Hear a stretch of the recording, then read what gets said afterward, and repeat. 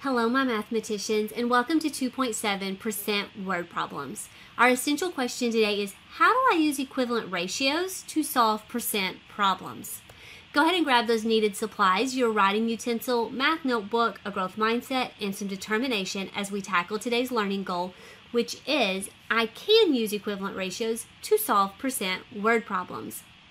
Let's start with a little bit of review from our last video and talk about what percent means and what it is. Well, we said last time that per means divide and cent means 100, so percent means out of 100. We also said that a percent is a special ratio where the second quantity is 100. So we're going to use equivalent ratios like the one you see here to answer and solve some percent problems. The first ratio is part over whole, and then the second ratio is the one that we used in our last video, percent over 100. This is what we're going to need, and we're going to use and use and use and use. Okay, so here's the problem that we are looking at first. Sam is taking a math test. He has answered 20 questions. The progress bar says he's 10% complete. So how many questions are on the test? So we need to take this question and use it to fill in the parts of that equivalent ratio up there in the top left.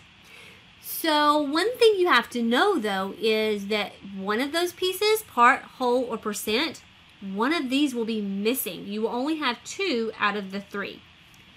The part. What is the part? So we know he answered 20 questions. Was that a part of the test or was that the whole test? Yeah, that was part of the test because he's only 10% complete, and the question is how many questions are on the test. So our part is 20. What about the whole? How many questions are on the test? We don't know. That's our unknown, so we're going to call it X. And then last but not least is that percent. That one's real easy to see because there's a percent sign, and so that's 10. We're going to take that and use it to fill in the missing pieces on that equivalent ratio. So the part we said was 20. The whole we said was X. Percent is 10. And then 100 is just 100. That's the one piece that will always be the same. Now we're going to use some cross multiplication, or what is sometimes called the butterfly method, to figure out what X is. So 10 times X is 10X because we don't know what X is. And 20 times 100 is 2,000. So this means 10 times something equals 2,000. In order to figure that out, we're going to do the opposite and we're going to divide by 10 on both sides. 10 divided by 10 is 1, so that just is 1x, and 2,000 divided by 10 is 200, so x is 200. Let's take that back to our question here about Sam taking his math test. How many questions are on the test? There are 200 questions on that test. Aren't you glad you're not taking that test? Let's look at another example. Andrew is completing his math homework. He has answered 5 questions and he's 20% of the way finished. How many questions are on his homework? So this one's very similar, just homework instead of a test now. Remember, one of these pieces, part, whole, or percent, will be missing. All right, what is the part in this one? You got it. It's 5 questions. That's the part of his homework he has completed. The whole is the unknown. That's what we're trying to figure out. And percent, it says he's 20% of the way through. So we're going to take that information and we're going to plug it in to our equivalent ratios. So the part was 5. The whole was X, we don't know, and the percent is 20. Now we're going to do that beautiful cross multiplication again. 20 times X is 20X. 5 times 100 is 500. 20 times something equals 500. We're going to do the opposite and divide. 20 divided by 20 is 1, which is what we want. 500 divided by 20 will give us X, and in this case, X is 25. Taking that back to our question, how many questions are on the homework? There are 25 questions on the homework. Let's look at another example, and I'm going to tell you, pay close attention. This one will trick you. Bryson already mowed 15 out of 25 lawns. He has to mow this week. What percent of lawns does he have left to mow? Well, we know one of these pieces will be missing. What is the part? It's not 15. Because in this problem, 15 is the number of lawns he has already mowed. He's done those. They're done. Check. Mark it off the to-do list. But the question says, how many lawns does he have left to mow? So he needed to mow 25. He has mowed 15. So that means he only has 10 left to mow. Pay attention to what that's asking you. It says how many are left.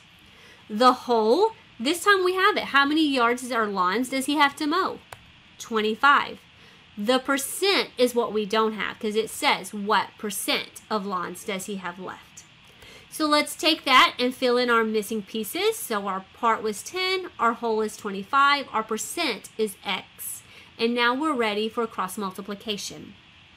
25 times X is 25X. 10 times 100 is 1,000. We're going to divide both sides by 25, and X is 40. So in this case, Bryson has 40% of his lawns left to mow.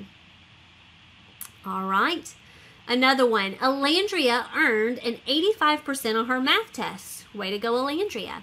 The whole test had 30 questions. What part of the total amount of questions did she get correct? Again, something's going to be missing. So we need the part. What part did she answer correct? You got it. That's our unknown. That's what it's asking. We don't know. The whole, how many questions were on the test? 30. And then what did she make? How many did she get right? 85%. So let's use it and fill in our pieces. And then we're going to cross multiply. 100, actually we're going to do 80 times 30, and then we're going to do 100 times X, and so those came in a little backwards, but you've done a few, so I bet you get the idea. We're going to divide both sides by 100. X is 25.5, so Alandria answered 25.5 questions correctly. All right, last one. Henry has already read 120 pages of his book, which has 150 pages total. What percent of the book does he have remaining to read? We know one of these pieces is missing. What is the part? It's not 120. 120 is how many he has already read. But the question is about how much does he have remaining? How much does he have left? So my part is 30. The whole, there's 150 pages in the book, and then percent is my missing piece. Let's go ahead and take it and fill in our pieces. And now we're ready for cross multiplication again. 150 times X is 150X. 30 times 100 is 3,000. Dividing both sides by 150, X is 20. That means that Henry has 20% of his book left to read. Mathematicians, you're ready to go practice on your own now because that is the end of today's video, 2.7% word problems. Hopefully you can now answer our essential question, how do I use equivalent ratios to solve percent problems? Go ahead and give my shout outs to Amy Grosbeck, Amanda Newsome, Bricks and Borders, and Pixel Garden Designs for their amazing fonts and clip arts. Mathematicians, go forth and be amazing.